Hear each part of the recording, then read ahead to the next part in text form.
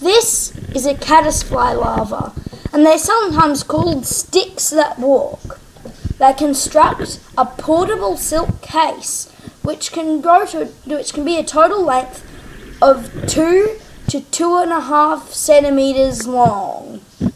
These cases consist of debris found in the water, like stones and sticks.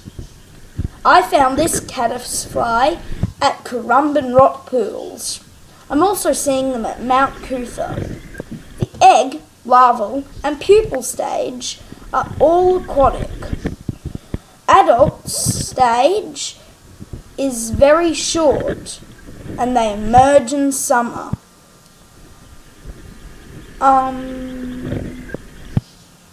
They are 8 on the sensitivity rating, meaning they are not tough at all. They need very clean water to survive. I took this footage with my Olympus Tough underwater camera using super macro.